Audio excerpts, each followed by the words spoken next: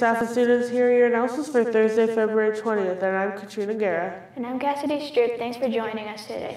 Birthdays today are Ashton Fisher, Alex Havens, and Eliza Brooks. Happy birthday.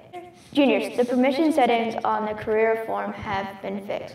Please log into your email from your Chromebook and complete the junior career form.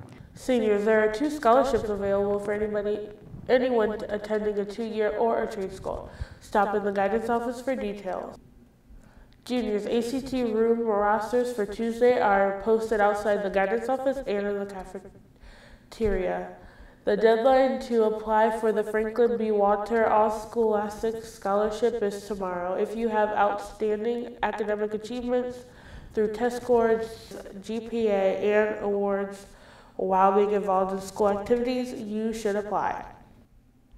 Key Cup members plan to meet at the bus garage Saturday morning at 8 for your next service project. You will be cleaning buses to show appreciation to our drivers on National Bus Driver Appreciation Day. Donuts will be provided.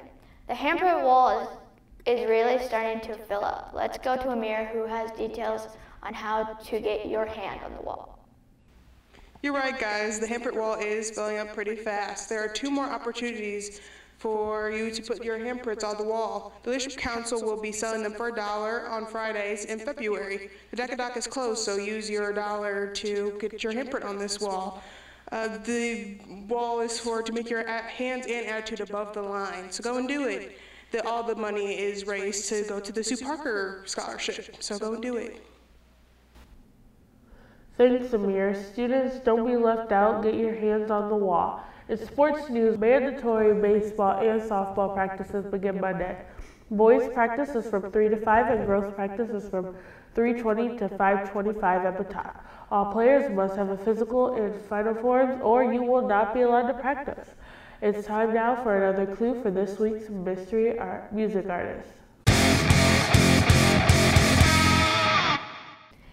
This one just might give it away, but here goes. The artist formed the hip-hop group, The Thug Life, with 5 other members. Think you know who it is? Stay tuned tomorrow when we reveal their identity. Lastly, don't forget the Decadog is closed today and tomorrow. Well, that wraps it up for Thursday, February 20th. Have a great day.